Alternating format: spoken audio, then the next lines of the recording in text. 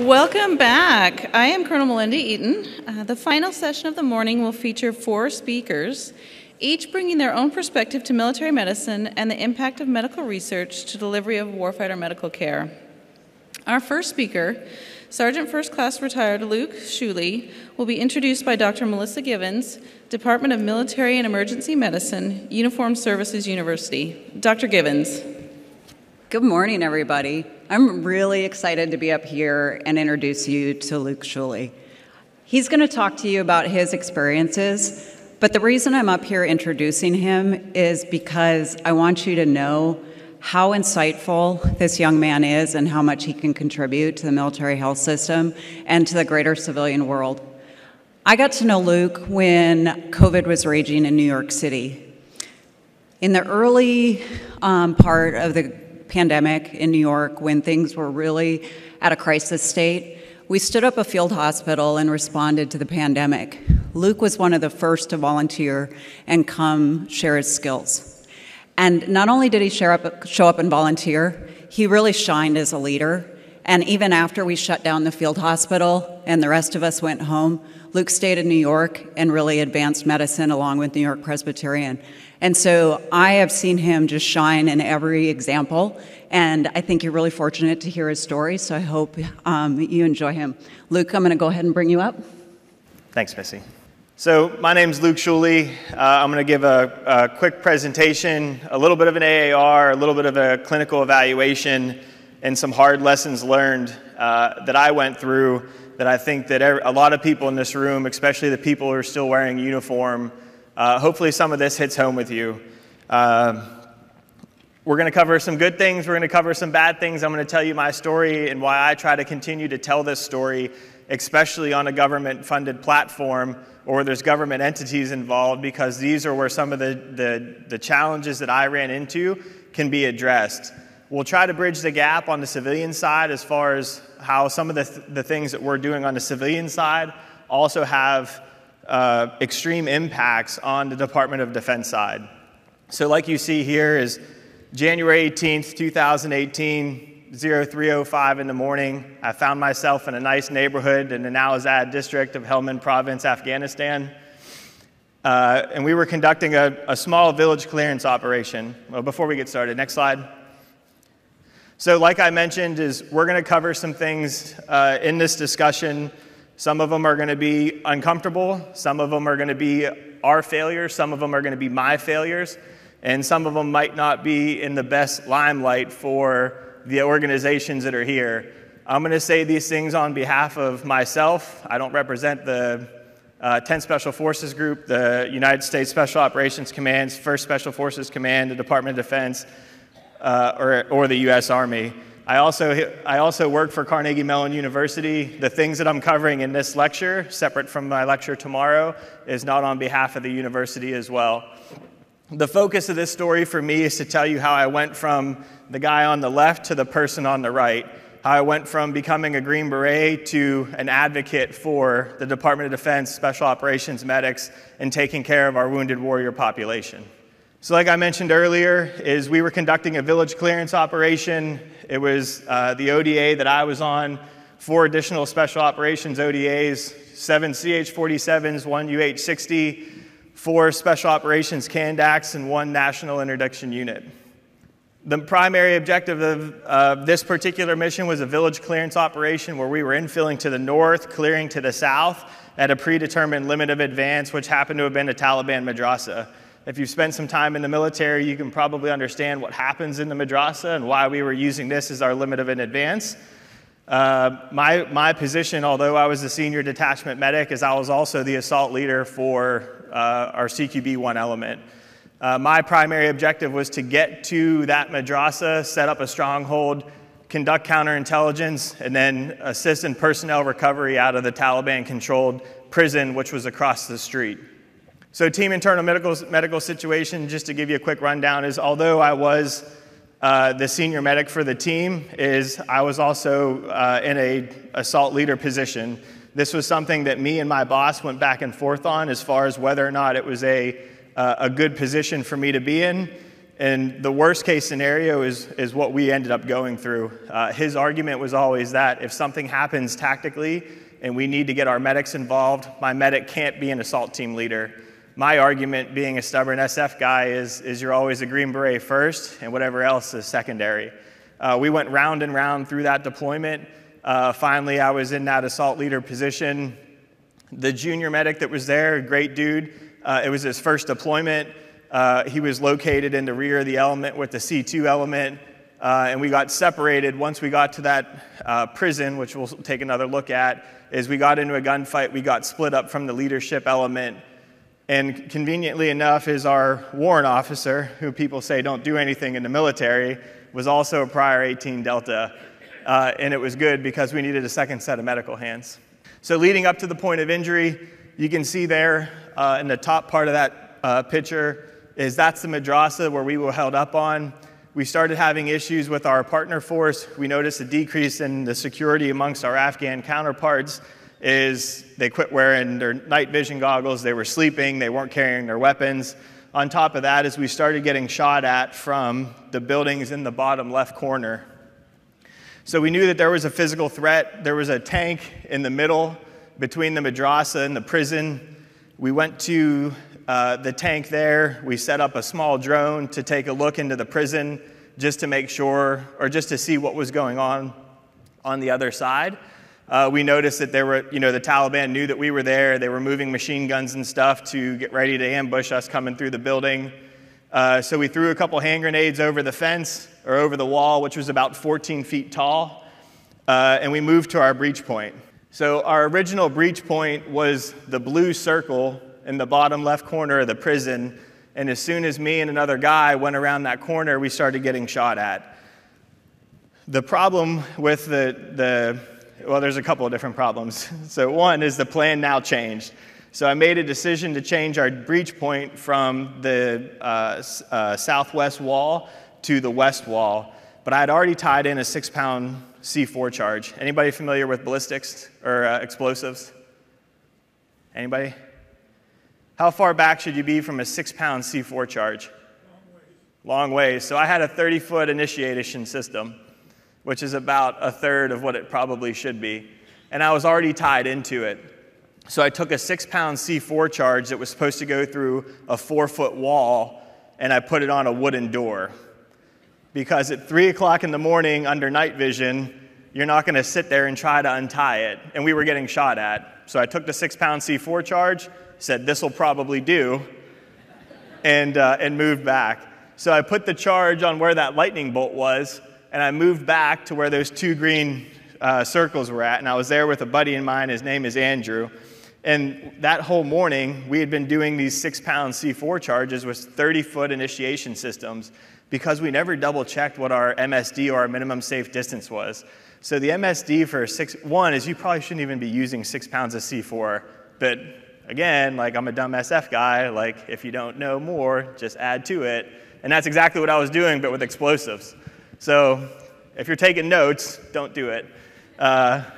So the whole time, like, we were eating these C4 charges. Like, we'd put a charge on a wall, and then me and my buddy Andrew, we would take turns hiding behind each other so that his body would shield me from the blast, and then my body would shield him from the blast. Who does TBI research? Let's talk after. So, we get behind this corner, and although we were getting shot at, like, I remember I was on a knee. I'm sitting next to Andrew, and I'm like, hey, man, at least we're not going to eat this one. Like, this is going to be the best breach we've had yet. At least we have some cover. So I pull the initiators. The breach goes off. So lo and behold, the building that we were breaching into, so now this is from the north to the south, looking at the building. That building blows up. So on the inside is the EOD team that was with us and some of the other guys that were there. We had a jet advisor with us. They found some 55-gallon drums, some remnants of HME, and the building that we were breaching into almost simultaneously exploded.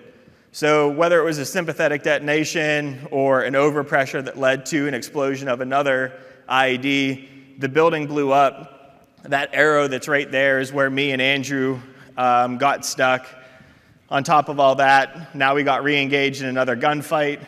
My team sergeant, who was on the other side of the tank, he got knocked unconscious, and nobody else was with us. The other guys that were a part of my SF element were out doing their own operations. The Afghans that work with us don't speak English, and it was the only way that people really knew what was going on, other than the explosion, was they came to find my boss, and he was walking around the middle of the street. I mean, it's not a hellacious gunfight, but there's people shooting at each other, and he was walking around in circles in the middle of the street talking nonsense on his radio.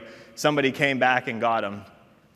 Finally, he kind of comes to, and he remembers where we were at. The dust had settled. They moved another SF contingent over to start working the debris off of us. Some of those pieces, they looked big, but they were extremely heavy. We couldn't, the guys that were on the ground couldn't even pick them up. So we ended up, I didn't do anything. They found a car, took the car jack from the spare tire, and lifted up all the pieces of debris with a car jack, spare tire, manual lift. So initial impressions is I knew that I was pinned under a building. I knew that Andrew was with me. I couldn't reach my comms. I couldn't hear because my comms had been knocked off, and I couldn't see because my nods were damaged. I knew that I wasn't dead, but I knew that I was not in a good position. I knew that I was either paralyzed or still pinned, and then straight panic. So you might be asking, what's the difference between panic and straight panic? So panic is like probably what you're used to. Straight panic is whenever you're doing a operation at 3 o'clock in the morning where you're supposed to be quiet, and instead you're sitting underneath a building screaming for help because you have no idea what's going on. And that's exactly what happened to me, is I knew that we were actively engaged in an enemy fight, and I could not hold it together because I was terrified about what had just happened. I completely lost sight and visibility on the fact that we were actively engaged in a gunfight and lost my mind based off of what happened. So as I'm screaming for help, the other guys are coming over. And again, like I wasn't 100% convinced that I was paralyzed at the time. I thought that whatever happened, everything was on top of me. I couldn't see anything. I really couldn't feel anything. My sensation was all messed up, but I didn't know exactly how bad it was. So point of injury care, the recovery team kind of came over, got everything off of us. We called in close air support. Luckily for me, is we still had A-10s. 15 minutes to get me out, 45 minutes to get my buddy out. Initial impression from the medic on the ground was they thought that I either had a broken femur, pelvis, neck, and shoulder injury. I was unable to move. They tried to extremity carry me, started pain management via 800 micrograms of fentanyl, and then moved me back to the madrasa where we set up a CCP. They got an IV in me, did some improvised immobilization, and then pain medications and sedation with ketamine and Versed. Andrew, the guy next to me, had 4 broken ribs. I don't know how. The story I tell is that my body protected him, and that's why this happened. But so they moved us back to the madrasa, and we called in medevac. Next slide. So the extraction, we called in the medevac. The 9 line went in at 0344. I didn't get medevac until 0445. So the helicopter, the HLZ that we were in, the hasty HLZ that we were going to use, it was too small. So the helicopter gets overhead, says they can't land there. There's not enough room for the aircraft. They don't have hoist capability with them. And although we had it on the ground, they didn't have it in the air. So we had to move all the way back to our infill HLZ, which is about 300 meters away. It took us a little bit of time to get there. We had to back clear through all those buildings because now they had been occupied by bad guys. And it took us about an hour to get there. Just a quick little write-up from the medevac crew that was there. The biggest takeaway from this is I never carried a pelvic splint because they took up too much space, and there was no good way to carry a cervical collar in my aid bag. We were doing a bunch of stuff where we were flying in on helicopters, and then we were walking whatever the distance was to wherever we were going. And there's an old saying that ounces make pounds and pounds make pain. And if I didn't have to carry it, I wasn't carrying it. So it was at this point that I finally got a pelvic immobilization device on. Quick little write-up from the forward surgical team. I know it's a little bit tough to tell. This was where they did a little bit more of a diagnostic, not necessarily imagery, but they had a little bit more time to take a look at what was going on. And this is for me whenever things started to getting a little bit real, as I started having worsening sensation and range of motion on my left side. They put a C-collar on. I started having suspicion of a spinal cord injury. Anal tone has already started to be decreased. And they started preparing to send me to CAF, the Role 3, for more diagnostic imagery. So if you spend any time in Kandahar, especially as a medical provider, this might look familiar to you. This is the ICU in CAF. CAF Role 3, just a little bit more of a write-up as far as what they found there. So finally, now I get confirmation that I broke C4, 5, and 6. I had a right scapular fracture and a left acetabular fracture, and I was pending transport to Landstuhl for neurosurgery and spinal decompression surgery. This was also the first Asia test I had taken. So I was categorized as an Asia D, stayed in Asia D throughout the entirety of the process. So a quick write-up from Landstuhl is C5 vertebral body fracture, C4, 5 lamina fracture, C6 compression fracture, everything else that you guys can see up there. The neurosurgeon that was in Afghanistan at the time didn't have the equipment to be able to do it, although they wanted to do the decompression surgery faster and sooner. They didn't have the resources available to them to do it in CAF. So he flew with me to Landstuhl, and I had decompression surgery done in Landstuhl. Not one of my best pictures. This is the ICU in Landstuhl. This shows a pretty good picture of the anterior and the posterior fusion, C4 through C6 on the anterior, and C3 through T1 on the posterior. I stayed in Landstuhl for about 24 hours. They flew my family to Germany to meet with me just because of the severity of the injury, and then we flew back together on a C-17 Millbird with the CCAT team from Landstuhl to Walter Reed. Here's a quick little addendum that got added to my records. Basically, it says that at one point throughout the transport, my ventilator quit working, and that they had to continue to manually ventilate me, or ventilate me with an ambu bag, because the 2 backup ventilators they had also quit working. If you spent any time working with manual ventilation, it's hard to do good. We might think that we do it good, but you squeezing it 5 times really fast and then not touching it for 12 seconds is not good ventilation. And this was one of the areas so I ended up getting diagnosed with an anoxic brain injury, and I think that this is probably one of the instances, or the instance, that caused it.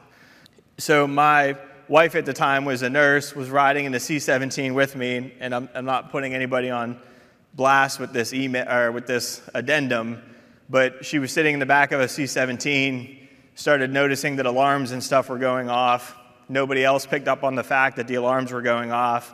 I ended up vomiting, and she couldn't get a hold of anybody in the aircraft, and had to start manually taking some of that stuff out of my airway before somebody came over and started picking up ventilations.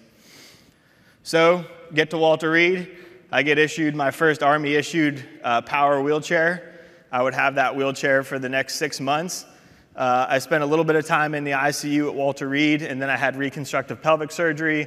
My chain of command had come down to Walter Reed because we had 7 other guys injured within about a 2-week period, and we did our ceremonies and stuff at the hospital. So, had reconstructive pelvic surgery from the left acetabular fracture. I was having a little bit of issues with my blood pressure in the ICU, so the orthopedic surgeon that was there, they actually had a cadaver come in where they could break the cadaver's pelvis in a way that was similar to mine. They were able to practice the surgery the day before doing the surgery, and then the following day I had surgery. So this is what the end product looked like. So I spent about a month and a half at Walter Reed. Walter Reed, amazing hospital, super up to date, plenty of resources, a lot of other wounded warriors at the time. Doesn't have a spinal cord injury program. So we asked about the spinal cord injury program, and apparently there's one in Tampa. So the Tampa VA has a spinal cord injury program that they transferred me to, and I was there for from 26 February through 26 May. Some additional diagnoses outside of the spinal cord injury: incomplete tetraplegia, spasticity, neurogenic bladder, insomnia, all the other ones that were up there, is I got admitted to that hospital on an inpatient status, spent a couple months there before being discharged. One of the things that we're going to revisit is the resources that are available, how they're used, and where they're implemented at. UPMC. So UPMC is the University of Pittsburgh Medical Center.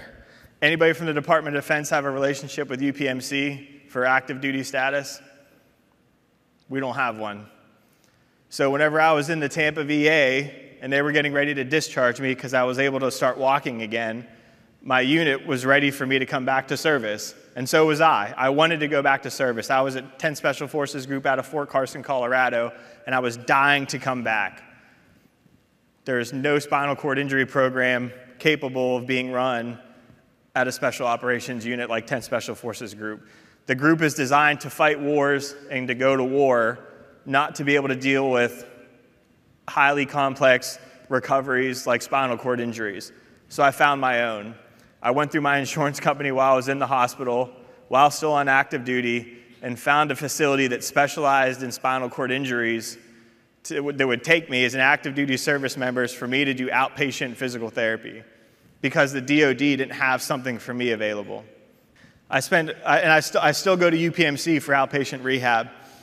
So I got discharged back to my home of record just outside of Pittsburgh, Pennsylvania, and then I had some additional complications. I ended up getting rehospitalized back down at the Tampa VA for the post-deployment rehab and evaluation program. Has anybody heard of this program?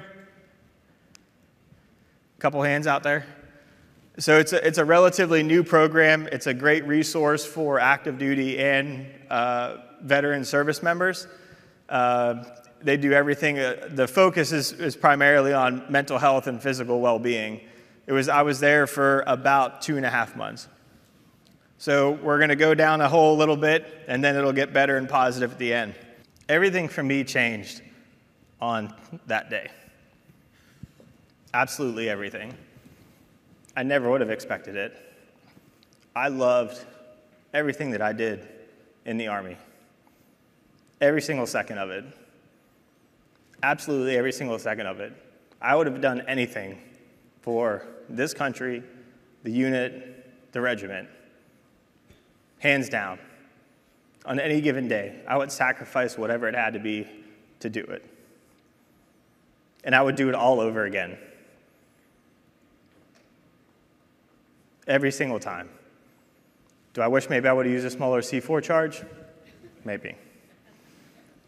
But the reality of it is that day changed my life forever. And just like you see here, is I felt like I lost my career, my purpose, my drive, my health, my mental health, my mind, my life, and my marriage.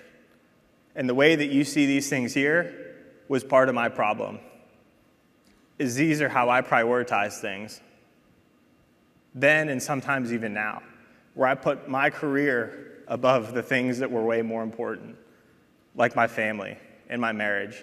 And all of those things I sacrificed, knowingly sacrificed, to support what I was doing within the Department of Defense for the U.S. government. And I wouldn't change it again, but it changed my perspective a lot. One of the things that was super hard for me to deal with is the fact that I put my career above everything else. My wife, my mom, my friends, my health, everything. I put my career above it all. And I felt like the Department of Defense and the U.S. government and the Army failed me on a lot of different things. And we're going to talk about some of those things. I know that some of the people in the crowd are coming from a civilian side. This is something that has to be brought up for a number of different reasons. And it's not a bad thing. It is what it is. But we can get better. The first thing I'm going to talk about, and there's a lot of medical people in this who might have the ability to influence some of these changes, is I called home after I got hurt, and they wanted my family to meet me in Germany. My wife buys the ticket. The Army doesn't pay for it. She buys a flight to Germany is for 24 hours later for $3,500, and we eat the bill. Award paperwork. I don't care about any single medals that I've received, from Bronze Stars to Purple Hearts to whatever it is. My team sergeant put me in for a Valor Award during the deployment for something that had happened. And 6 months later, I follow up with them after everybody comes home, the war's won, we come back, and I asked him, I said, hey man, whatever happened to, some of the paperwork? And the answer was the unit had enough Valor Awards to get the Presidential Valorous Unit Award, so they quit accepting Valor Awards. So we never process your paperwork. I said, fuck it, it's okay, that's fine. It is what it is. Expectation versus reality at Tampa VA. So I'm at Walter Reed, a case manager comes in and says, hey, we have this great facility down in Tampa for spinal cord injury patients. It's at this VA, it's in Tampa, it's great. They have the best program, the DOD, it's their premier spinal cord injury center. And he gives me a book, and he shows me the rooms, the rehab equipment, and the program that goes into this program. So I agree to go down to Tampa. The brochure was for a different program. Different rooms, different equipment, different program. It wasn't even the same program. Somebody from the Department of Defense working on behalf of the federal government was giving me information about where to go do spinal cord injury rehab and had never even seen the building. Lack of SCI resources, I brought it up, is I had to find my own spinal cord injury rehab program in Pittsburgh, Pennsylvania. Anybody from Colorado know a good hospital in Denver that's got a spinal cord injury program? Anybody ever hear of Craig Hospital? One of the best spinal cord injury hospitals in the country that would have been 20 minutes from where I was working. There was an option for active duty service members to go there to get treatment that nobody knew about. PCS to the WTU. So my unit, 2 months after getting injured, says that we don't know how to deal with you. We're going to send you to the Warrior Transition Unit for you to continue rehab. The same unit that I ended up sacrificing relationships with my family, marriage, health, and mind, 2 months after getting injured, was trying to send me to somebody else to take care of me because they don't want to do it. Household goods. I get discharged from the hospital. All of my stuff is still in Colorado. The Army can't figure out how to get my stuff from Colorado to Pittsburgh. I had to have a group of guys that I work with rent a U-Haul and drive across the country together just to get me my own clothes. The WTU PrEP program. The PrEP program was a mental health and evaluation program to get guys back into the force. The WTU wanted to kick me out of the Army before letting me attend the PrEP program. There was 3 Purple Heart recipients in the WTU program out of 220 people there with me, and I had 2 of them.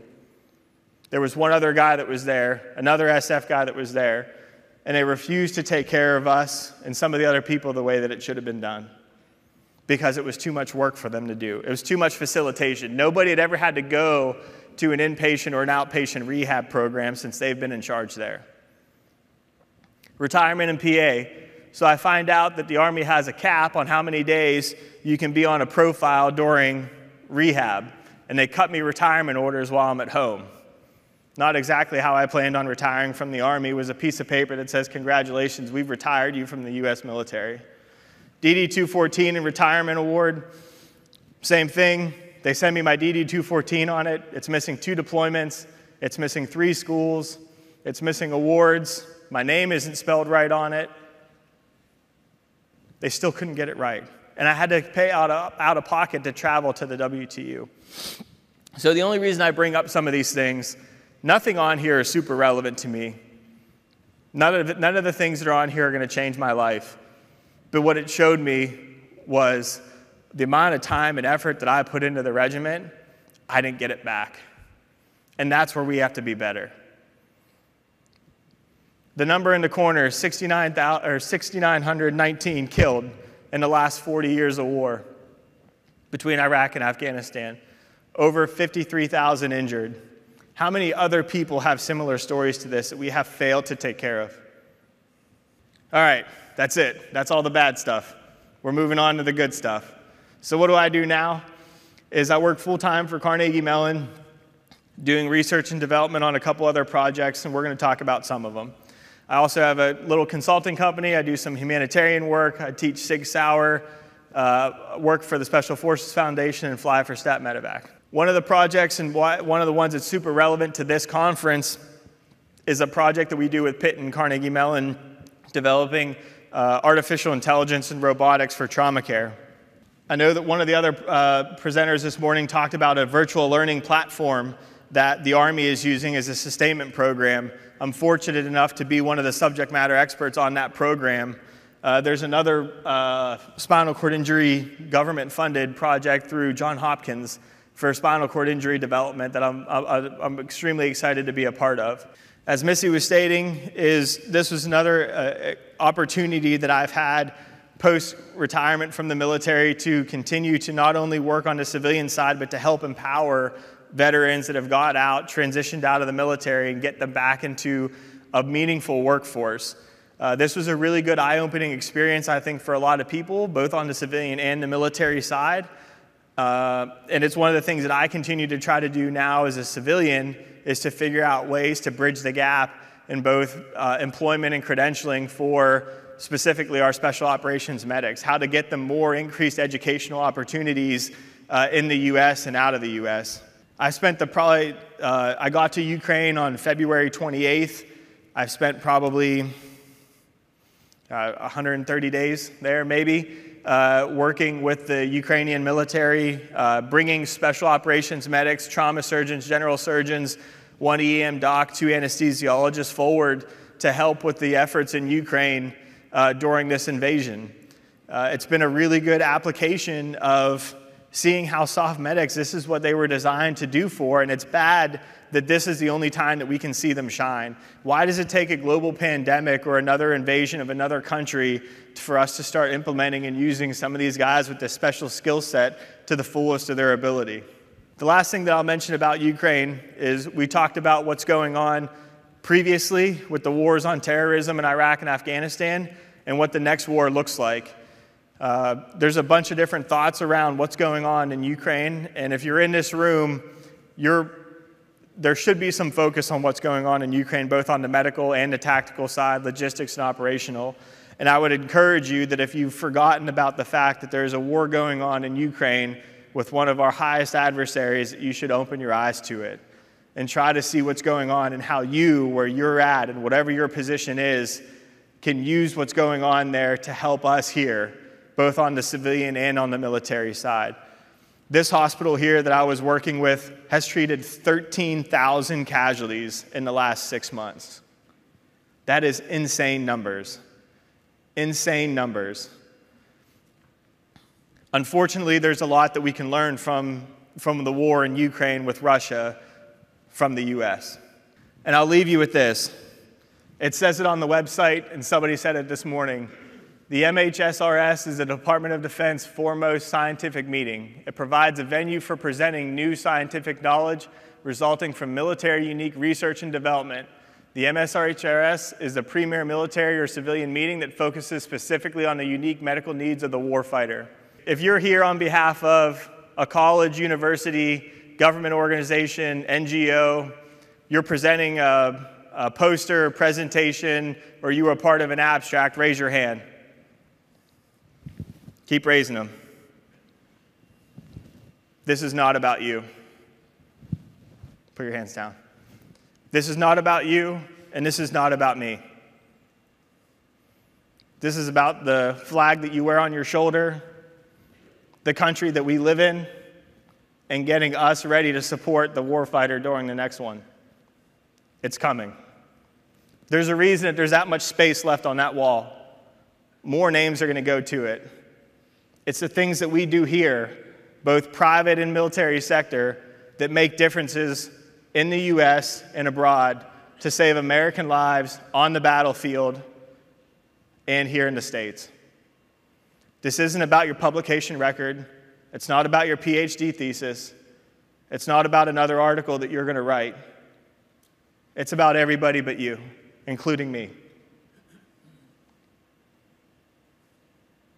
Thank you.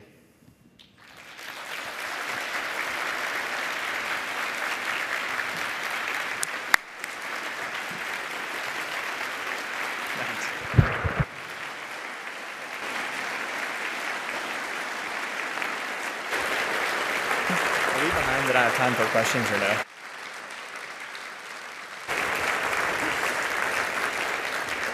All right, thank you, Mr. Shuley. All right, our next speaker is well known to many in this room, Dr. John Holcomb. Dr. John Holcomb received his MD from the University of Arkansas Medical School in 1985 and entered the U.S. Army that same year. He spent the next decade deployed with the Joint Special Operations Command. From 2002 to 2008, Colonel Holcomb served as the commander of the U.S. Army Institute of Surgical Research and trauma consultant for the Army Surgeon General. Over the years, he has had multiple combat deployments. He is the recipient of the Lifetime Achievement Award in Trauma Resuscitation Science from the American Heart Association, the United States Special Operations Command Medal, and the Service Award from the American College of Surgery. He is a 3-time recipient of the Army's Greatest Invention Award. He has been a member of the Committee on Tactical Combat Casualty Care since 2001. Colonel Holcomb retired from active duty in 2008. In 2019, Dr. Holcomb joined the University of Alabama in Birmingham and serves as a professor of surgery. He also holds the title Professor of Surgery for the Uniformed Services University of the Health Sciences. Dr. Holcomb is actively involved in clinical medicine, education, research, and entrepreneurship.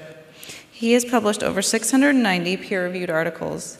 It is my honor to present Dr. John Holcomb.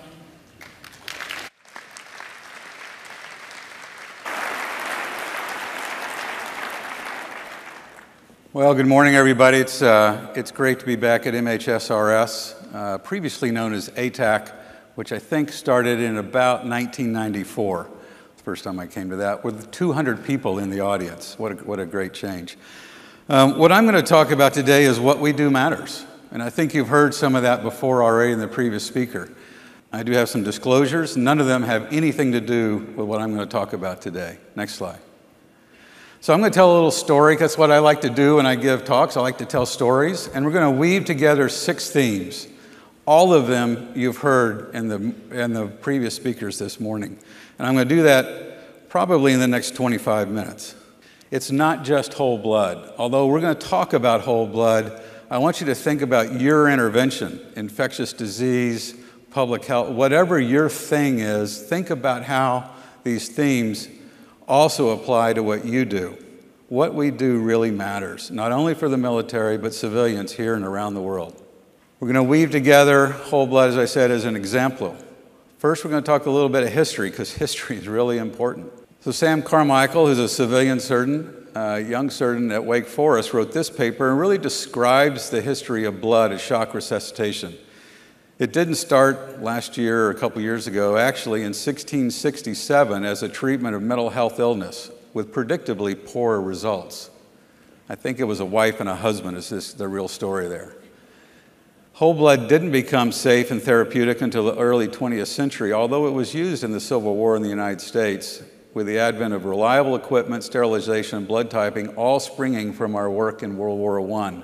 Colonel P. Churchill, in the book Surgeon to Soldier, speaks to whole blood as really a life-saving treatment that changed the course of combat casualties, because at the beginning of World War II, and through the majority of it actually, whole blood wasn't used, neither were red cells. Plasma, dried plasma, was a primary resuscitative fluid, and many soldiers died pale from lack of red cells and oxygen delivery. Pete Churchill changed that by implementing whole blood in the latter part of the war. By the end of World War II, dried plasma and whole blood had been used in over 800,000 transfusions, and most importantly, in the pre-hospital area to include on the beaches of Anzio, as depicted in this picture. Tom Shires and James Carrico, real giants of resuscitation in the 60s and 70s, and had funding from, at that time, the Department of Defense and the federal government, started looking at animals, and they used controlled resuscitation studies where they used a stopcock to bleed the animals off and on. And what they found was by giving crystalloid and a little bit of shed blood, that those animals did really well. This paper was presented in 1963.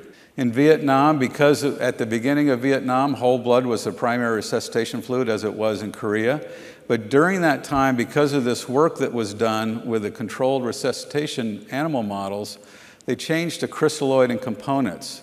And then this thing called Da Nang lung started showing up, otherwise known as ARDS, not previously well described in the resuscitation of combat casualties in World War II or Korea.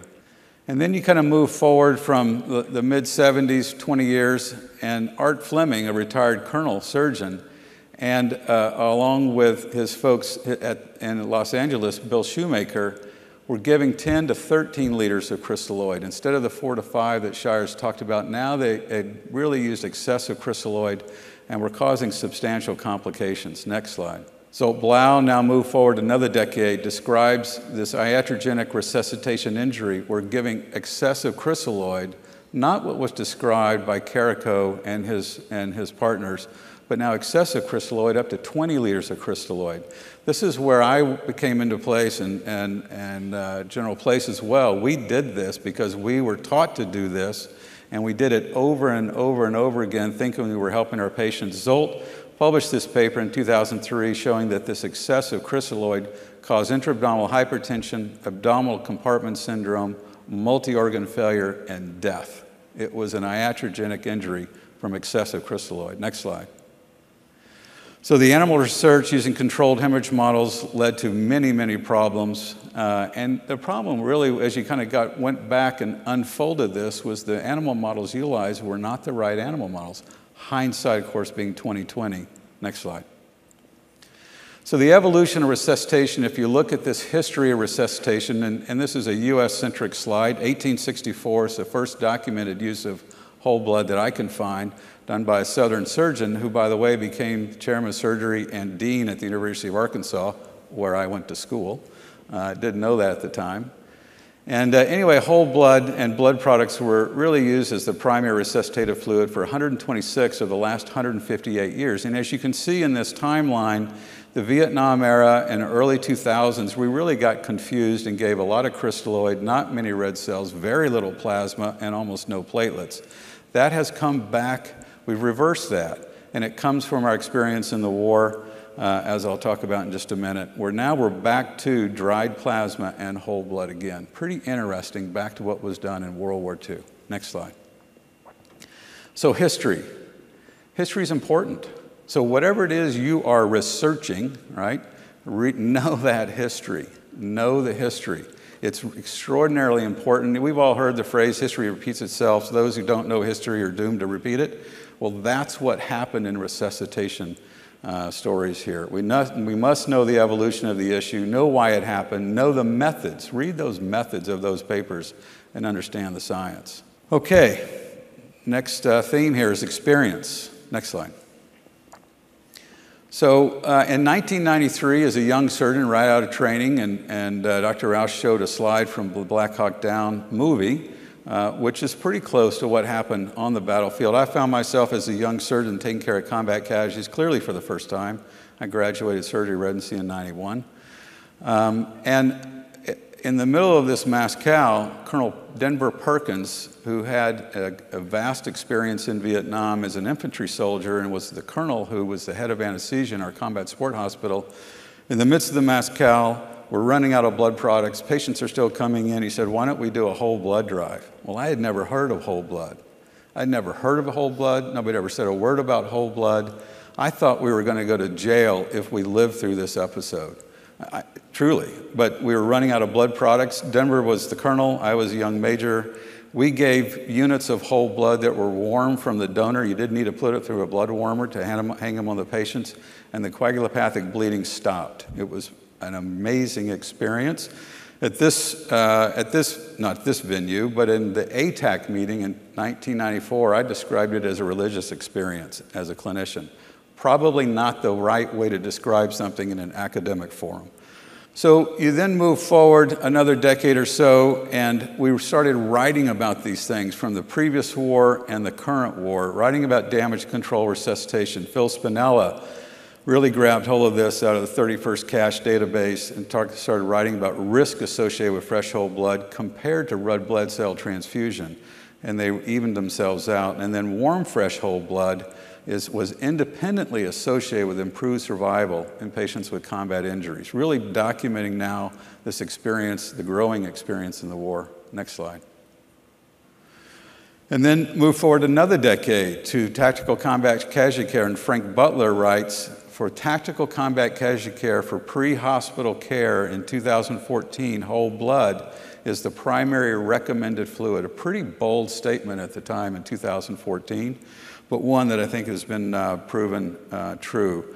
Jeremy Cannon, who's in the audience, wrote a really influential paper from the Eastern Association for the Surgery of Trauma Guidelines talking about balanced resuscitation. Think back to that timeline before when we gave lots of crystalloid, very little red cells, plasma platelets, and now one of our major trauma associations with Jeremy Cannon as first authors writing about balanced resuscitation is the way to go. And then the Joint Trauma System, CPGs, Clinical Practice Guidelines, and we'll talk about the Joint Trauma System here in just a second, but the damage control resuscitation, whole blood product resuscitation was the first guideline written in 2004, has been continuously updated as recently as 2019, is really helping to drive the adoption of these practices. Next slide. So experience on the battlefield, no substitute for deployment experience. Now, when you don't have a war, it's hard to deploy to war, right? But there are wars going on all the time, and our military healthcare system deploys all over the place all the time. Leaders must deploy. Deployed patient care is critical. It's different than garrison care. I've done lots of garrison care, continue to do it today. I work in a large university setting. The care and the way we do it on the battlefield for our injured soldiers, sailors, airmen, and Marines is different than taking care of the garrison care back here in the rear. We learn the problems of the battlefield, we learn the potential solutions, and then we bring those back and iteratively work on them over and over and over again, share them with our colleagues who don't deploy, and then we deploy again and again and again. This is what makes us different.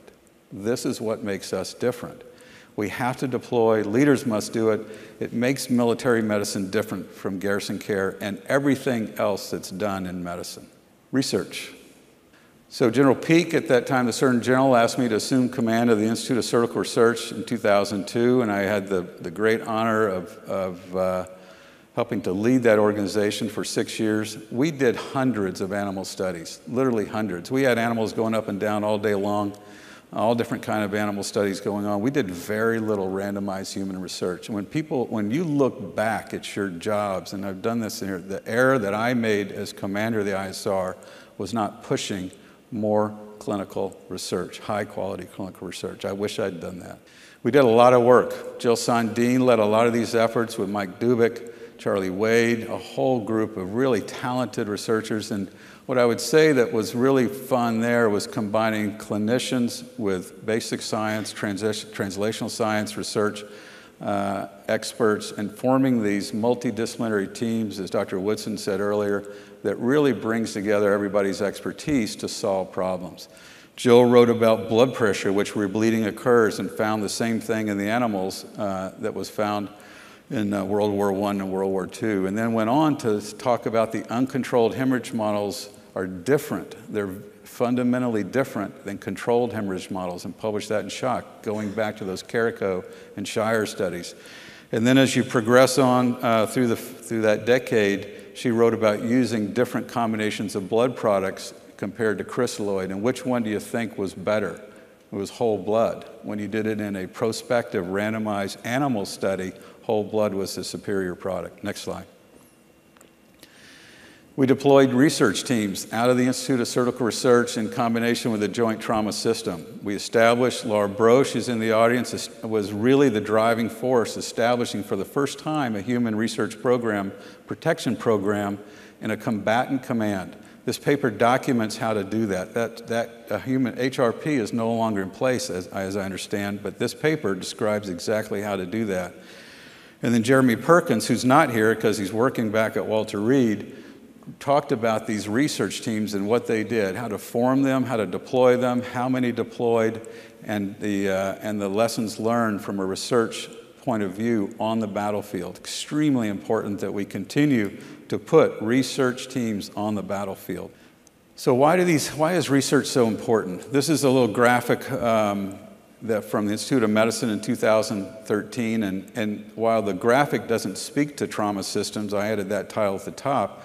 And the real point of this, despite all the words, is in a learning healthcare system, research influences practice and practice influences research. They go hand in hand. You cannot have a high-quality learning system without a very active, robust research program that informs practice and vice versa. Now, coming back to trauma, and this is a slide I've used many times, if you're going to improve outcomes in a trauma system, you have to work across the entire continuum of care, both from simulation, injury prevention, pre-hospital pain control, all the way through the things that we often talk about, stopping bleeding, transfusion, to rehab and outcomes. That entire continuum of care needs to be optimized in every one of those areas, and then the sum of those individual parts actually is much greater than the individual parts. Next slide.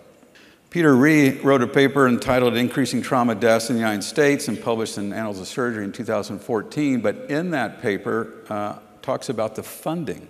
So to have research and have a robust research program, and everybody on the front row knows this, you have to have funding. At the federal level, trauma funding is woefully unappreciated and not supported. You have cancer and heart disease, HIV, and trauma is obviously the small little thing down there in the bottom right of your screen. But if you look at the societal impact, the trauma funding is nowhere in relation to the societal impact. The trauma is the leading cause of death of 1 to 44 in the United States. Most of the people in this room are in the 1 to 44 range. Right? The old folks in the room are in the cancer and heart disease range. And I always say, now, who makes all the decisions? Well, it's probably the old folks, and that's why they're funding cancer and heart disease. But for the young folks and for the guys who go down range, they would look at that and go, wait a minute, I'm not going to get cancer and heart disease down range. I might get injured, right? Let's fund the injury. It kind of makes sense. What do most funders fund? This is when I went to the university, once I got out of the Army, I started looking around and running a research organization, multidisciplinary research organization, and a division in a really busy academic center. Most funders fund preclinical research, basic science and preclinical research. So what do research labs do? They do preclinical and basic science research, very little clinical. What should we fund? What should we fund? I think we need to reverse those circles and fund more clinical work and less preclinical work. That is not disparaging preclinical work. It's just we've got to have a balance between those two, and in my opinion, they're not balanced. So in the bleeding world, we talk about the bloody vicious cycle, which is coagulopathy and bleeding and all that kind of thing, but this is a research side and it's data, right? I love data, by the way, if you haven't figured that out. I'm like this data geek guy as a trauma surgeon.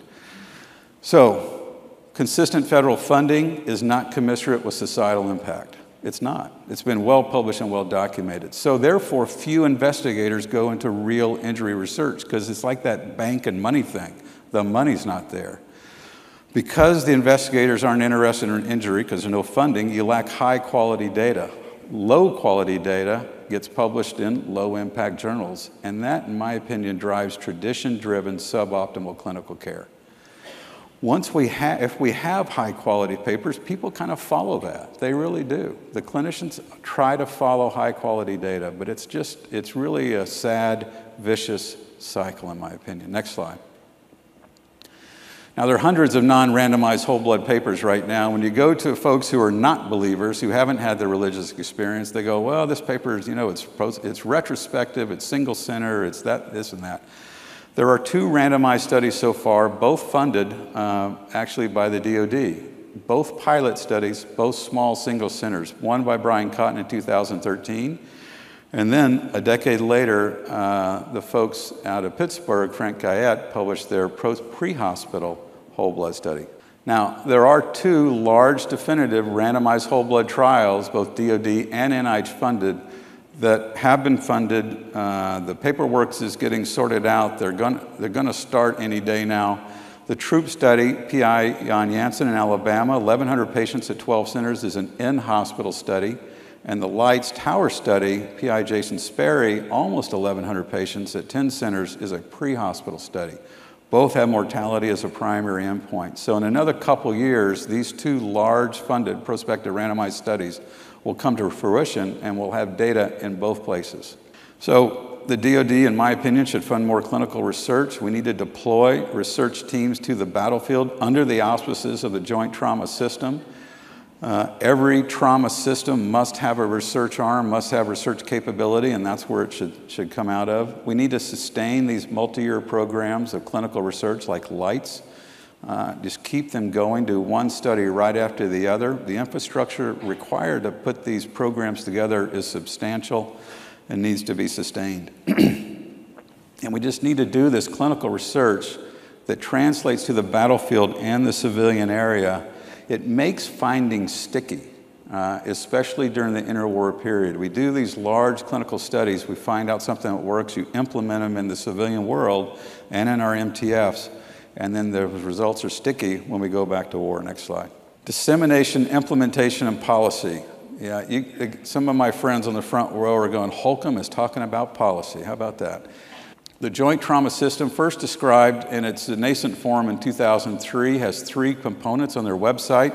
I'm suggesting, as I said already, research should be the 4th component, and supports 3 committees that really cover the majority of what goes on the battlefield, from pre-hospital care, en-route care, and then in the operating rooms as well. The whole blood, as I said before, was the first clinical practice guideline. It's been continuously revised and improved based upon data from the war, both for the performance improvement efforts from the registry and from research efforts describing improved outcomes.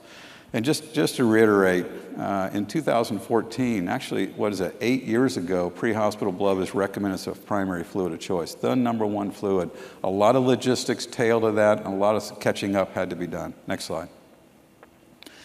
So military and civilian adoption, which is critically important to making changes that happen on the battlefield stick in the civilian world, so that as we do our MIL-CIV teams and all of our military, reserve, and civilian folks learn how to utilize these innovations, that from a whole blood point of view, Colonel Taylor wrote and described the blood program from 2014 to 2021. And during this paper, describes the change where whole blood was almost universally walking blood bank whole blood to low titer whole blood, tested and approved, FDA cleared, etc. Really an important and huge transformation in the use of whole blood on the battlefield. One of the questions that is interesting, and others are trying to tease out of the data, is low titer whole blood as efficacious from an outcome point of view as the walking blood bank whole blood? It may not be. It might. It's a research question.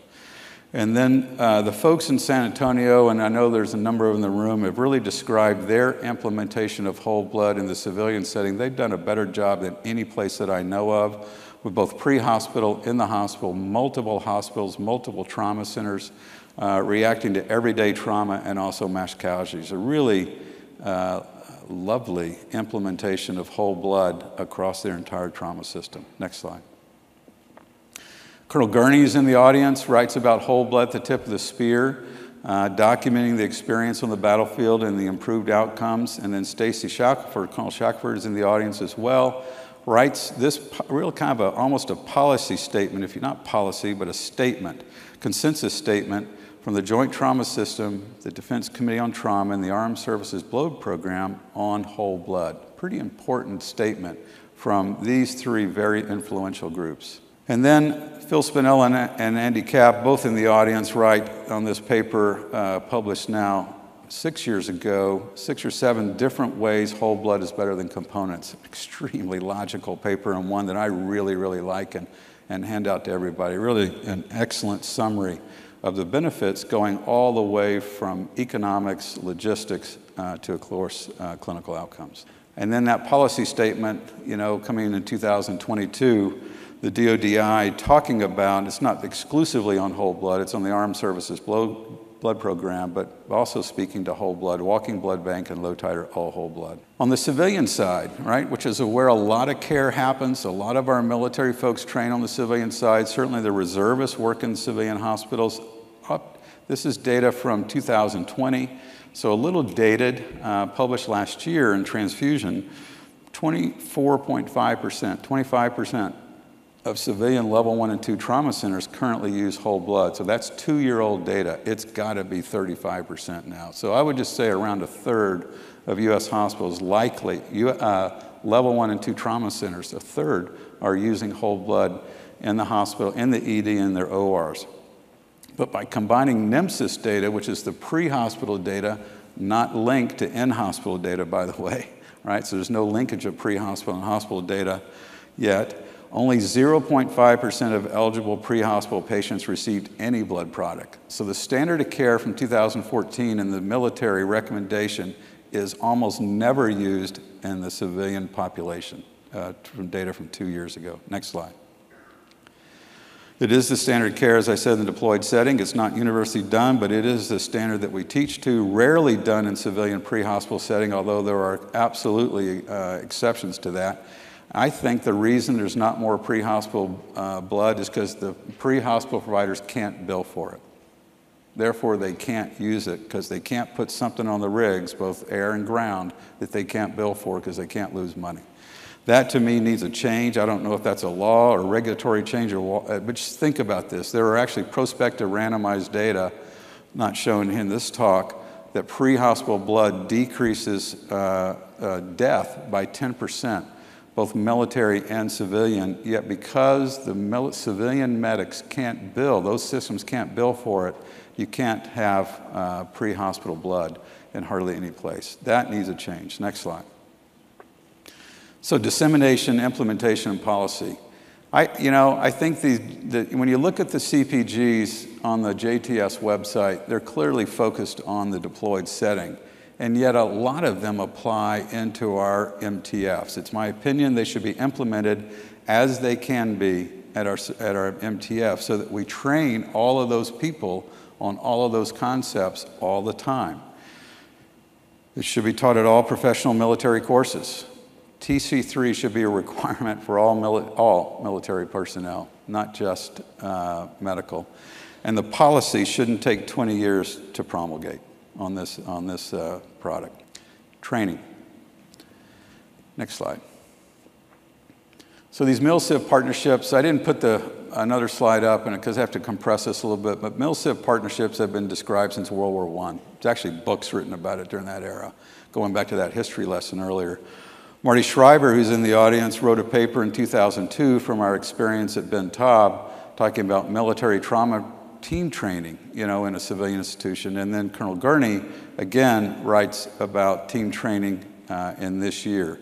Single surgeon teams, multidisciplinary, rotated, assigned, all these issues have been going around, but the idea is that we want our teams, before they deploy, to have taken care of trauma patients before they go downrange.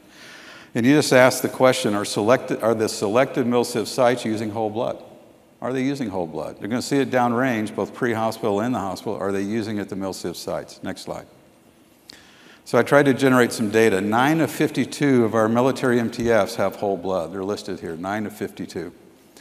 In the MIL-CIV hospitals, there's 87 MIL-CIV kind of team sites. The number is a little bit flexible. How many have whole blood? I couldn't get that answer. It's not really hard, it's kind of hard to get that number.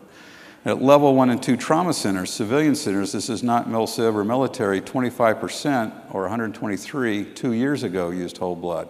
And then in our military healthcare system back here in Garrison, where is whole blood pre-hospital? Where is it, right? Remember, I saw whole blood for the first time in 1993 in Somalia, and I had never heard of it. I thought we were going to go to jail. I had no idea how it was going to work. There was nothing I had read about it before. We shouldn't repeat that again for the guys and gals that are going downrange, both pre-hospital and hospital. Where do our teams learn about whole blood, right? I just kind of made that point, I think. We shouldn't see it for the first time on the battlefield. Next slide. Training. We need to train as close as possible to how we fight. Currency in all aspects of trauma care is critical to success on the battlefield. Systems, registry, PI, research, the entire team, medics to administrators, can't see whole blood for the first time in combat. Next slide. Worldwide impact. Next. So whole blood is now included on the research agenda for trauma critical care. This is an international publication that came out a couple years ago. People around the world are talking about whole blood now and how to implement it and how to do it. Next slide. In the UK, I've already mentioned the 2 previous US studies. The UK is doing a similar study of 848 patients, 10 sites, primary endpoint 24-hour mortality with whole blood, and starting in the pre-hospital arena. Next slide. And the French are doing a similar study, albeit smaller, 164 patients whose primary endpoint is coagulopathy. Next slide. So much like the previous speaker said, Ukraine is a pretty interesting place to go to. My first trip in April of this year talked about whole blood, as you might expect, talked about the benefits of whole blood. Whole blood was being used in Ukraine, but a little bit under the radar, if you will, because the federal authority had not authorized the use of whole blood. Next slide. 2 weeks after working with some folks in Western Ukraine in their hospital that was receiving casualties, not right off the battlefield, but days later, whole blood was new and it was in the refrigerator in the emergency department. Next slide. And then 2 months after this, through a lot of work by a lot of people, the Ukraine Defense Ministry of Health decreed at the Ministry of Health in their civilian hospitals that whole blood could be used pre-hospital, in the hospital, and essentially took all of the JTS guidelines and implemented them. TXA, 1-to-1-to-1, walking blood bank, when you read this document. Next slide. So there is worldwide impact. People are using whole blood around the world. In many centers in the United States, 50% of the whole blood is for non-trauma patients, actually, maternal fetal bleeding, postpartum bleeding. And it just proves this thing that we know over and over and over again, that innovations from the war move into the civilian space and become a standard of care. On PubMed, if you put whole blood and military from 1994 to 2000, you can see this exponential increase in papers published about whole blood. Next slide. So in summary, whole blood was used for the first time that we know of in 1993 for U.S. combat casualties. The DoD and NIH funded a program of blood research and has changed clinical practice really around the world. How will we ensure our clinical teams utilize this practice before deploying? They have to use it here in the rear. It's really hard to see something for the first time downrange. And what we do matters. The research, the funding, policy, clinically, and keep that laser focus on improving outcomes on the battlefield. Next slide. Now, this is Don Quixote, right? It was one of my favorite books ever. And Don Quixote kind of challenged authority. And I say this with all due respect to the general officer sitting around right here in front of me. But challenging dogma and authority respectfully and with data is the way to go. It is admittedly upsetting to the status quo, but it's the only way progress is made, especially during the interwar period. We've got to be ready for the next war. Next slide. So it's not just whole blood. This is an exemplar of many, many other things. It's just a vehicle to describe that what we do matters, not only for the military and civilians, but here and around the world. You all should be very proud of what you do. You really should. You know, pat each other on the back, pat yourself on the back a little bit. There's a lot of people that are trying to bring you down, but a lot of what you all do is so extraordinarily important, and it makes a difference on the battlefield. Next slide. Thank you very much.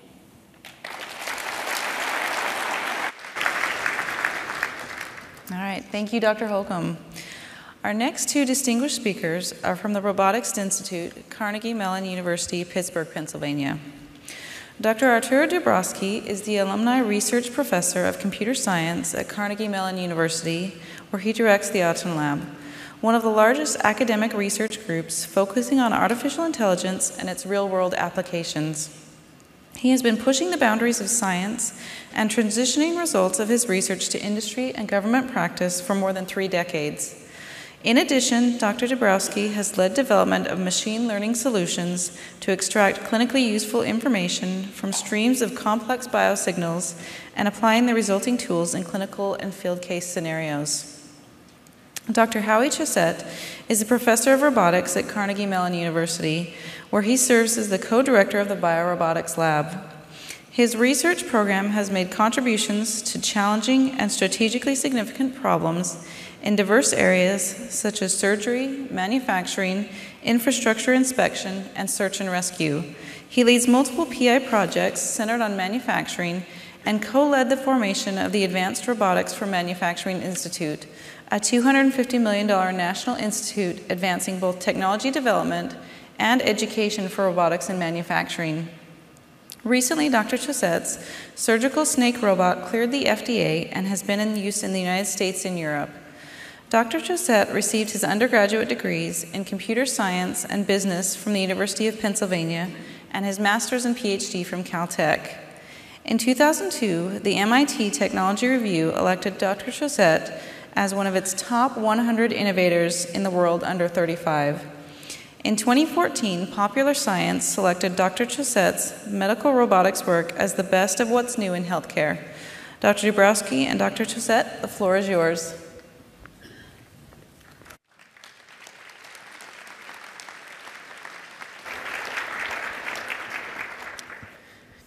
Okay, thank you for the introduction.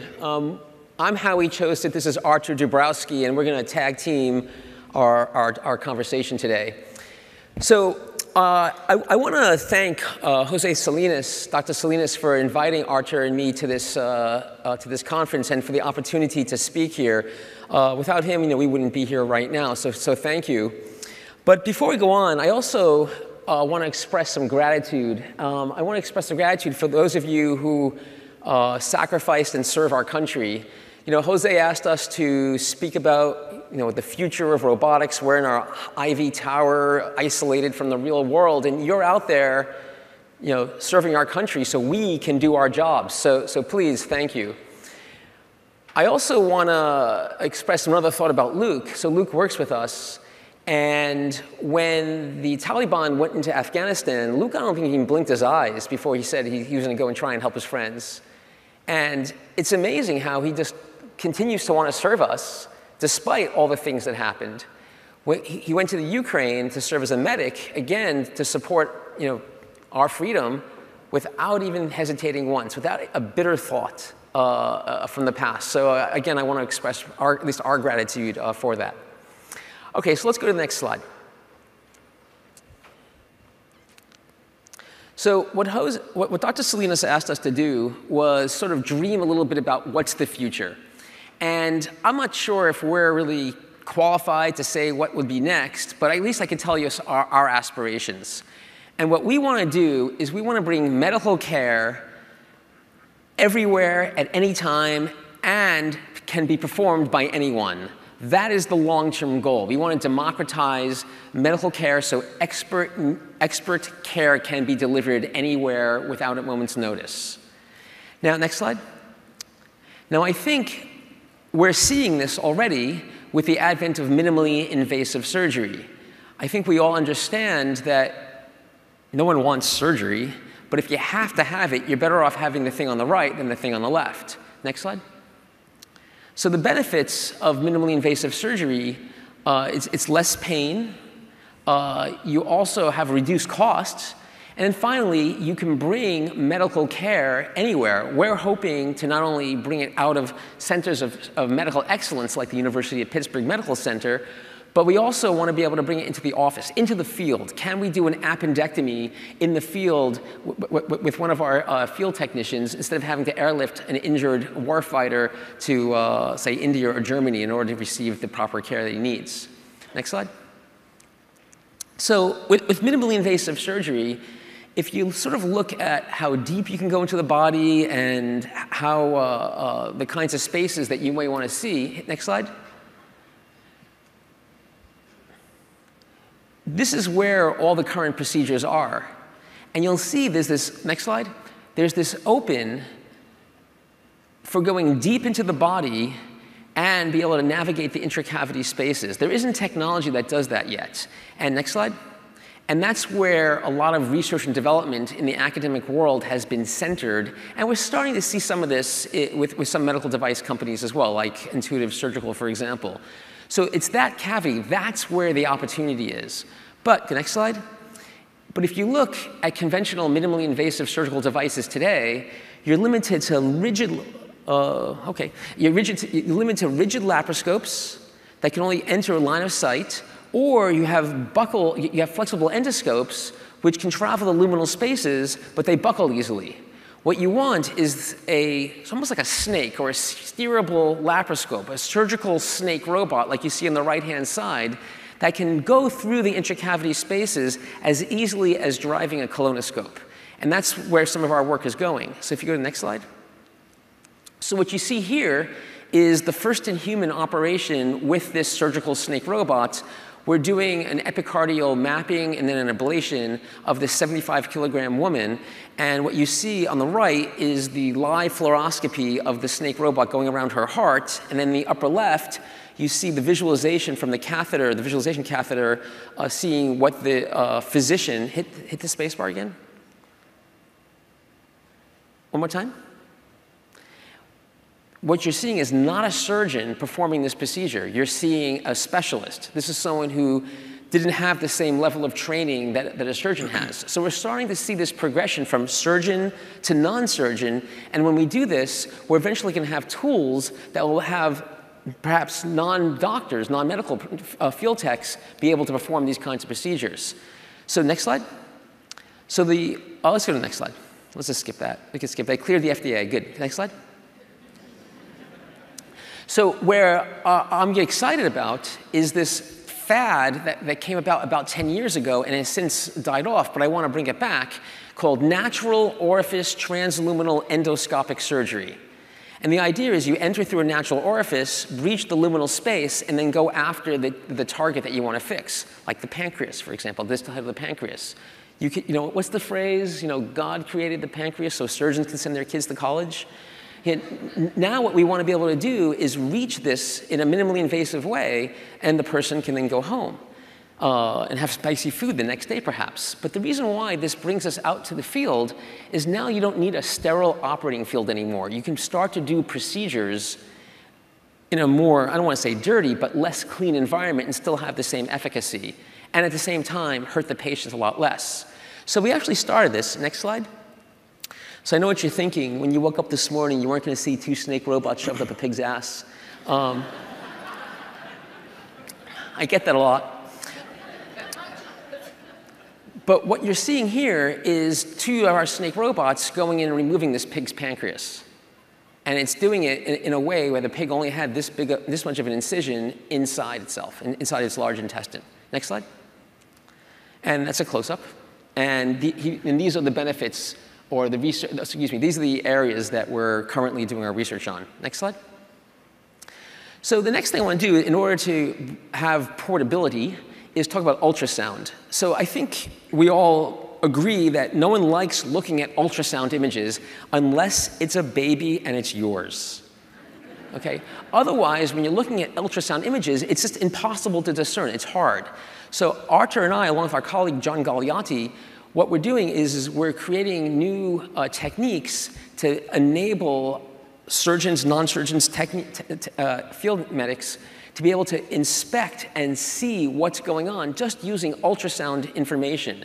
And if we can do that, think of the benefit. It's portable, it's low cost, and also it doesn't affect the patient that much.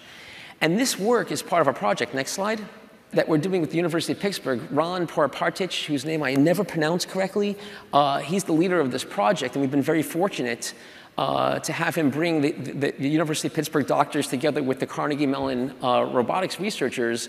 And we're creating these tools that will allow someone like me, or maybe slightly more competent, to be able to insert lines, say into your femoral vein, in the field using ultrasound to guide the search.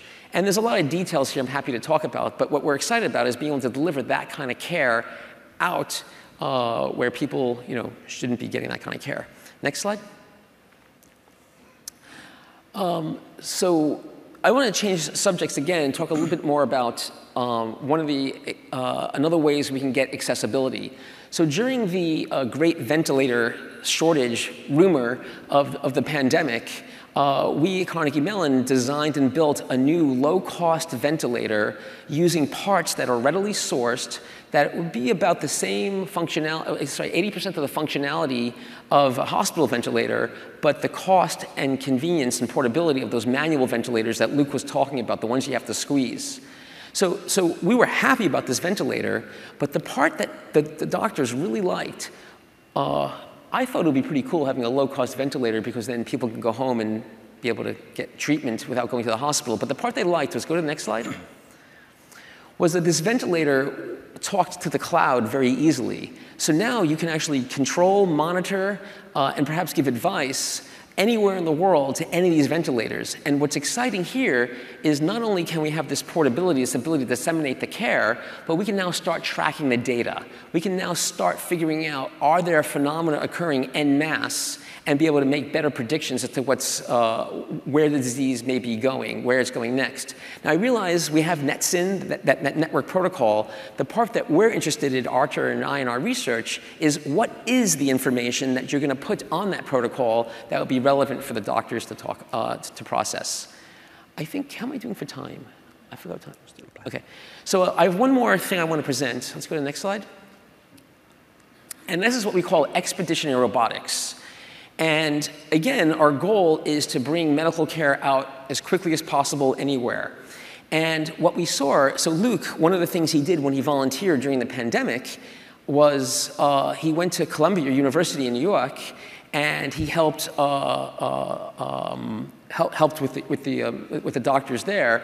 And he actually took a video of them setting up a field hospital on the soccer field at Columbia University. It took 3 days to set up that field hospital. And it was 3 days of really strong and smart people trying to figure out where to put what where as quickly as possible. What we want to do is we want to create tools to help automate that process. So we're re-envisioning how to deploy these kinds of field hospitals. Next slide.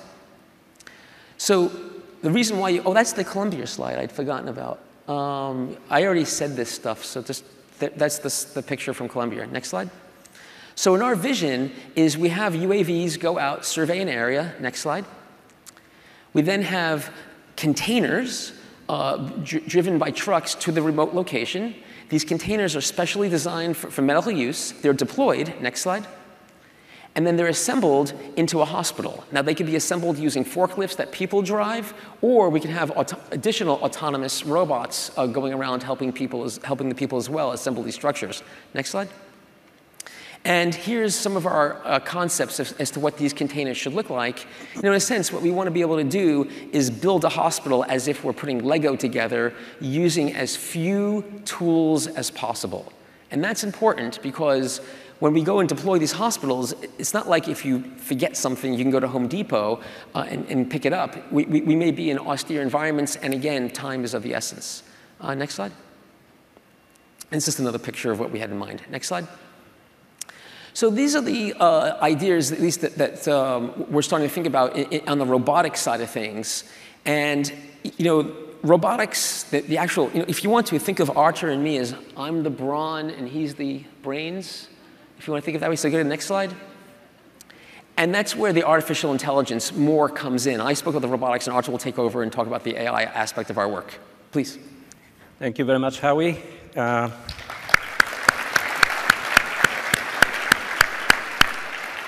You know how some physicians, maybe in some specialties, such as psychology or maybe psychiatry, choose to study that field because they may be lacking something? That's also my mode of operation. I work on artificial intelligence. Guess why?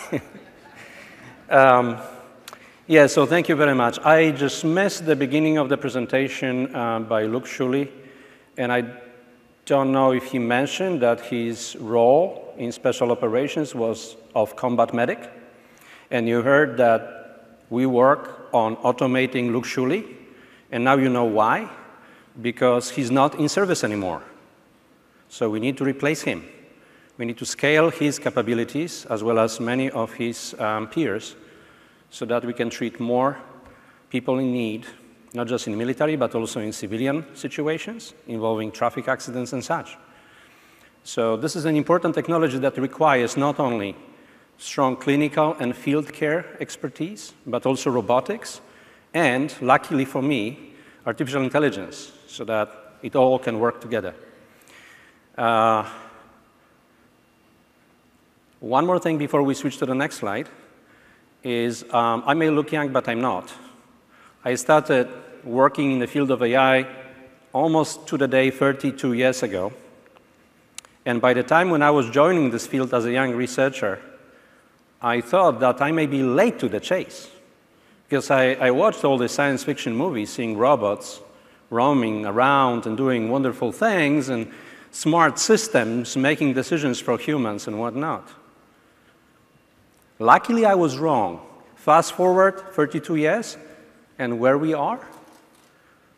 My goal, just like Howie's, is to make sure that everyone uses my tools everywhere at all times.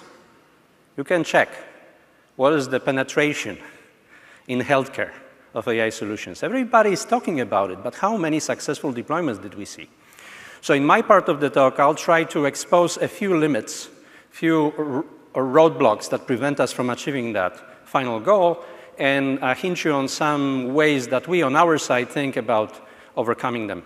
Of course, the list of these roadblocks will be incomplete. Next slide, please. So we have actually a few examples of great potential of applying artificial intelligence to various aspects of healthcare. The first one is actually, I'm going to only focus on things that I participated in so that I don't mislead people when I explain them. Is an example of a discovery made with AI. We applied AI to a bunch of data collected at the bedside settings in intensive care with the idea of predict episodes of cardiorespiratory insufficiency. So all sorts of waveform vital signs were involved and such. And we built those predictors. And then we discovered that these predictors do not seem to follow the principle of one size fits all. So we suspected some heterogeneity of the patient population. And indeed, what this graph shows is our discovery. Horizontal axis in this graph is time, not yet, is time. Vertical axis is a relative risk for developing cardiorespiratory insufficiency, CRI episode. You see that some of the patients follow the yellow line, that they are always at high risk. They are very unlikely to be missed by healthcare professionals who are watching them in ICUs. So they are not really in trouble of being missed. But about 2/3 of these patients, green, blue, and red lines, follow very different trajectory. They escalate rather rapidly, only about a half an hour before the episode, before the onset. So we were worried about those. So that's interesting discovery. We didn't know that this heterogeneous structure existed until we applied the AI. The next one, very quickly, is an example of already fairly mature project that looks at emerging epidemics of hospital-acquired infections in hospitals, in facilities. But they should apply almost without any changes those solutions to Navy ships, military installations, and such. Apparently, hospital-acquired infections are responsible for more deaths in the US every year than prostate and breast cancers combined. I didn't know the magnitude of this problem. So we have the system that uses AI, whole genome sequencing, electronic health records, not only detect the emerging outbreaks very early, but also to probabilistically assess the most likely pathways of transmission of the bug between individuals. So this gives infection control teams strong weapon to counter those events. Next one. And this is perhaps the most related to the theme of this conference, and the details of this work will be presented in more detail tomorrow in the morning oral session. This is about monitoring sufficiency of resuscitation using only non-invasive vital signs, so with the eye to deploy it in the field medicine. The idea here is to not only discover where the patient should be put under aggressive fluid resuscitation, but when to stop that aggressive protocol, because we don't want to overshoot. Next slide. So I come from Carnegie Mellon University. We think that we know a little bit about artificial intelligence, and at some point somebody decided that we need to put this knowledge into some sort of systematic view. And this is the diagram that you're going to see when you come to visit us and you speak with anyone about anything related to AI. This is a must. This is called AI stack of capabilities. And it's not very revealing, except that it accumulates all the layers of different components that need to be present and implemented and made to work together for anyone who wants their AI systems to be successful in practice. So you cannot ignore any of those layers. Next slide, please. Coincidentally, when you think about applying AI in practice, but any other technology in practice, you need to think about also project maturity, project cycles. So we have data capturing, we have data assembly and curation, we have making data ready for AI. These are the necessary steps. Without completing them, we cannot expect that our modeling endeavors will be successful. So if you are from academia and you work in the area of machine learning or AI, you typically focus on the green little arrow, modeling and summarization of data, because this is where most of research fund is, right? Very few of us academicians venture to the left or to the right of that green arrow in the bottom. To the right is very important. If we develop a solution that works and we can prove it in the lab, then it would be natural to move ahead and deploy it, but there are so many challenges there. Most of the applications of AI that make any sense to humans are important. And usually those fields of application have already developed culture, standard solutions, and the whole processes around. And healthcare is one of those examples, right? We have pretty strong practice, rules of practice, of care, and other things that are already there. And now an AI guy shows up with this black box solution and tells you, the clinicians, to please start using this instead of everything else that you've been using so far. How is that going to work? You're going to be very, very skeptical about all this, right? So, so that's one of the issues that slow us down in this, idealistically speaking, massive deployment of this good technology to practice. And then integration, how to integrate those things so that they don't disrupt good existing processes, but instead enhance them. It's not a trivial task. So if you want to look at this comprehensively, you have these two dimensions, the different capabilities and the different stages of maturity of your projects. And next slide. That creates a grid, the grid of capabilities. And next slide is very busy. I'm not going to read through all these boxes, obviously, but basically, you can think of them as a mix of existing capabilities and capability gaps.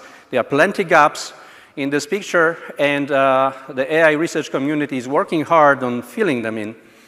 And I'm going to now talk about the key limitations that are selected or extracted from this complicated grid, only a few of them to focus our attention.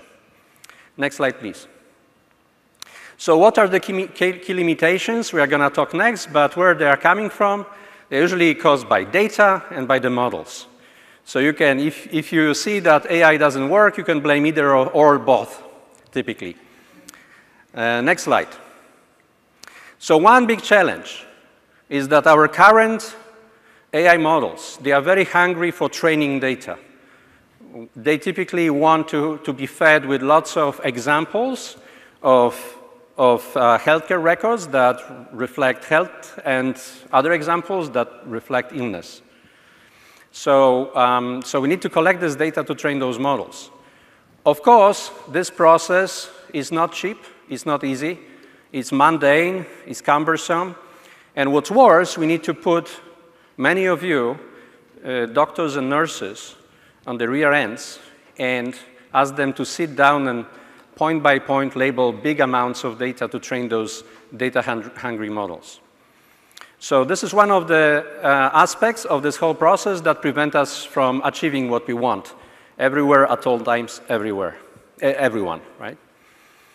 So we have some tricks in our sleeves. One of them goes under the code name of semi-supervised learning. It's nice because you only need some training data, a little bit. And then hopefully you have a lot of data that is not actually labeled by any human expert sitting around. Electronic health records, bedside monitoring data are examples of these situations. So if you have some initial amount of data, you see a plot of this data, a scatter plot of this data on some projection of the feature space. You may see something like this: red, unhealthy people; blue dots, healthy people. Next slide. And so if you wanted to apply, common sense, you may see an opportunity to draw a line that separates these two groups of data, and you would achieve perfect classification, and this line may look like this. So if all that you had was this data, maybe that was a good solution. But then, next slide, we may see that there is a bunch of unlabeled data that comes together with some of this labeled data, and when you see this distribution, you may actually think that we should probably change our opinion of how this line should be plotted. Next slide. And it may look like this, right? So this is the essence of one of the tricks in our sleeve, semi-supervised learning, which can reduce the need for manually annotated data. Next slide. And how we do it is probably less important. Next slide. But what's important is this approach does not require any additional effort from human data annotators as soon as you have this initial sample of labeled data. So that's very cheap in terms of human effort. Next slide.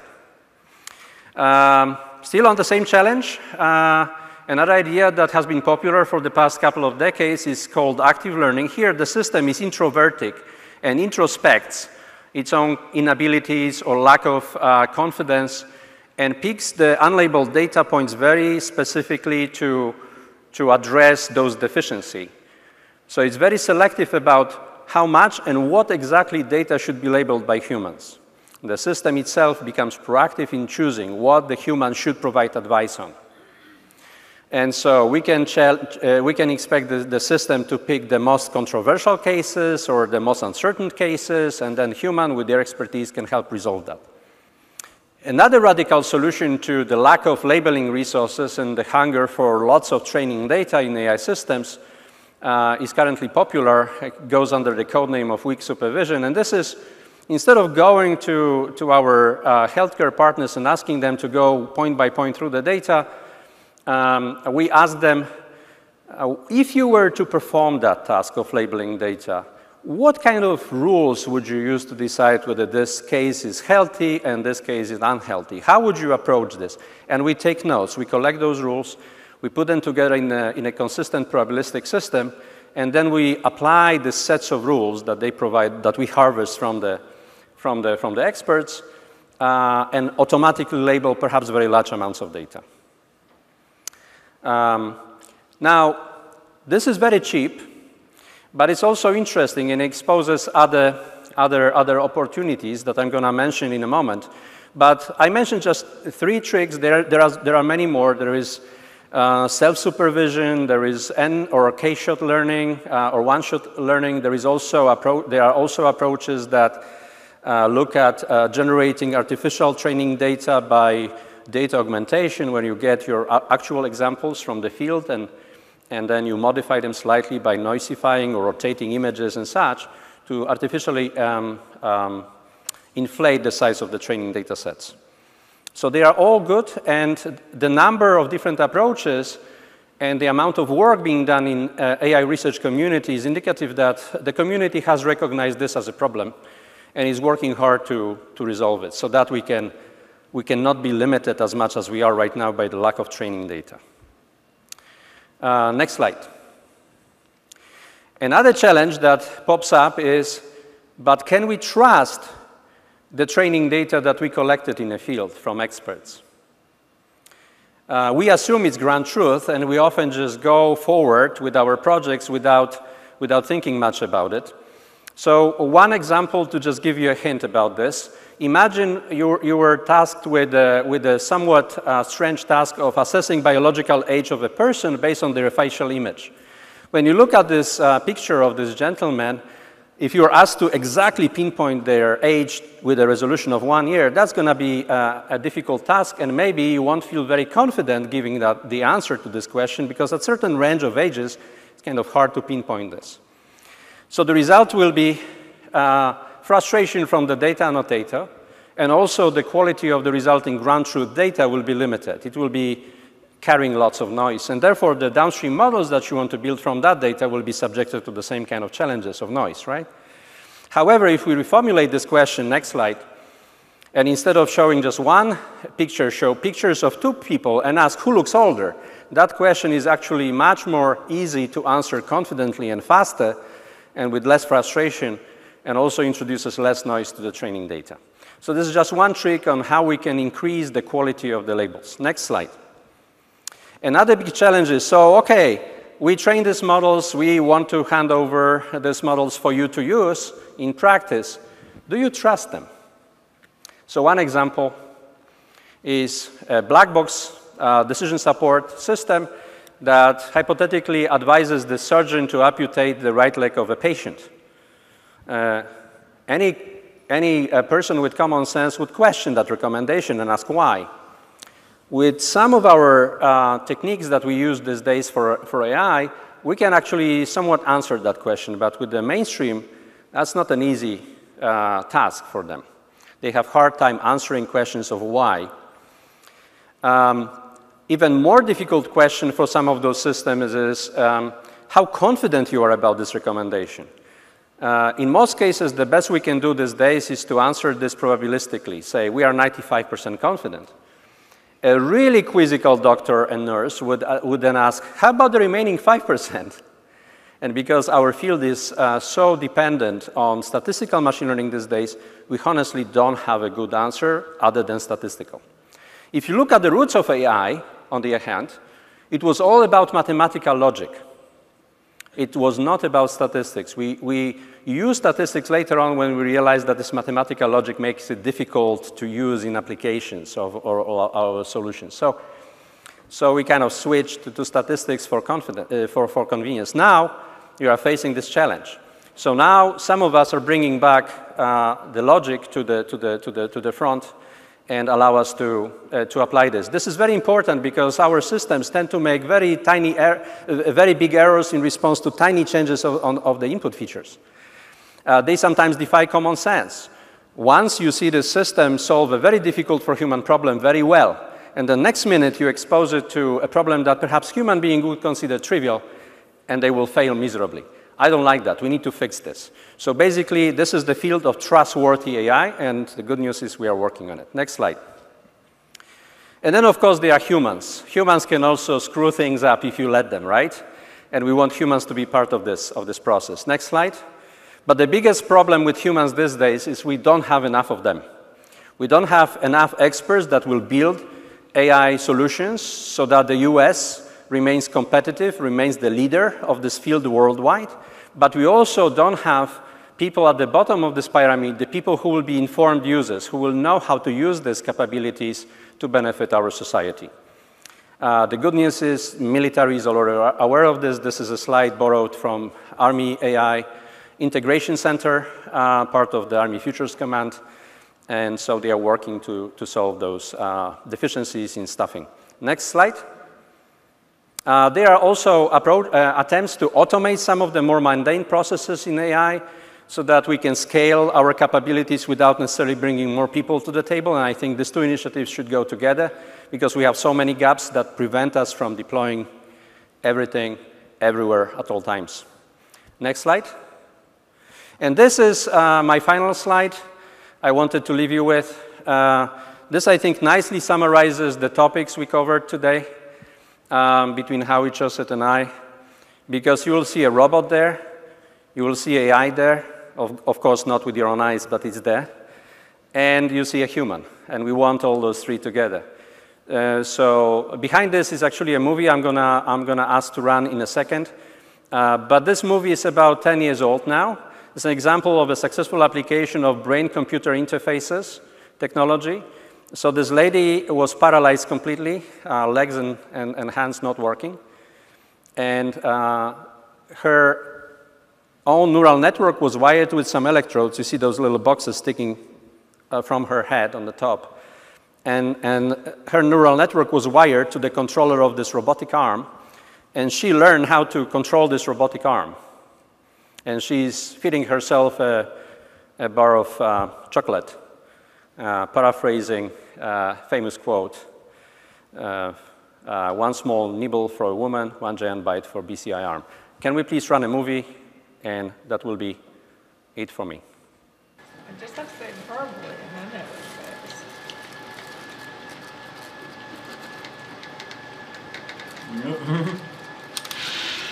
That worked. There comes chocolate on my hand.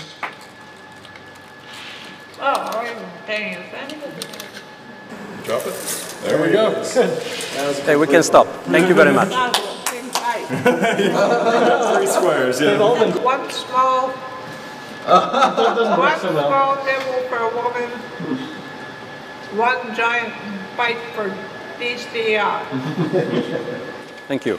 You can stop. Thank you very much.